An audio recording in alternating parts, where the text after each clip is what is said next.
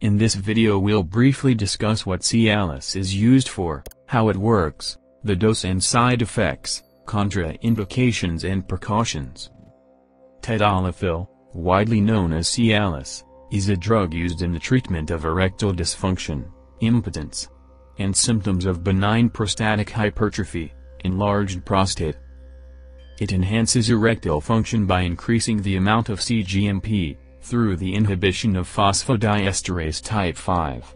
As Cyclic GMP causes smooth muscle relaxation, and increased blood flow into the corpus cavernosum, and ensuing penile erection upon sexual stimulation. Tadalafil is available as 5 mg, 10 and 20 mg tablets. To treat erectile dysfunction, there are two ways that Cialis may be prescribed, and your doctor will determine which is the best way for you to take it. The first way is to take it as needed, usually at least 30 minutes before sexual activity. This drug's effect on sexual ability may last up to 36 hours. The second way to treat erectile dysfunction is to take Cialis regularly, once a day every day. If you take it this way, you may attempt sexual activity at any time between your doses. And if you are taking Cialis to treat both erectile dysfunction and benign prostatic hypertrophy, take it as directed by your doctor, usually once a day.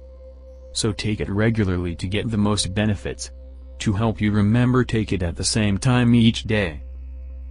Common adverse effects of Cialis include headache, stomach upset, back pain, muscle pain, stuffy nose, flushing, or dizziness.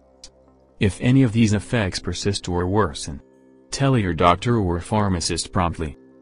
To reduce the risk of dizziness and lightheadedness, get up slowly when rising from a sitting or lying position. It is contraindicated in patients with cardiovascular disease, hypotension, bleeding disorder, active peptic ulcer, sickle cell anemia, multiple myeloma, leukemia, retinitis pigmentosa, anatomical deformation of the penis, myocardial infarction, cardiovascular accident or arrhythmia, kidney and liver disease. Cialis can cause a serious drop in your blood pressure when used with nitrates, which can lead to dizziness, fainting and rarely heart attack or stroke. If you are also taking an alpha blocker medication to treat an benign prostatic hypertrophy or high blood pressure, your blood pressure may get too low, which can lead to dizziness or fainting. Other medications can affect the removal of tadalafil from your body, which may affect how it works. Do not take this medication with any other product that contains tadalafil, or other similar medications, used to treat erectile dysfunction or pulmonary hypertension. Take this medication with or without food, as directed by your doctor. And don't take it more often than once daily. Practice safe sex, as drug has no effect on disease transmission. Additional sexual stimulation is often required after drug is taken, to enhance erectile response. And finally, the cause of erectile dysfunction should be determined. Is it psychologic, organic, or drug-induced? That's all for this video. Subscribe and click on the bell icon for more animated medical videos like this one.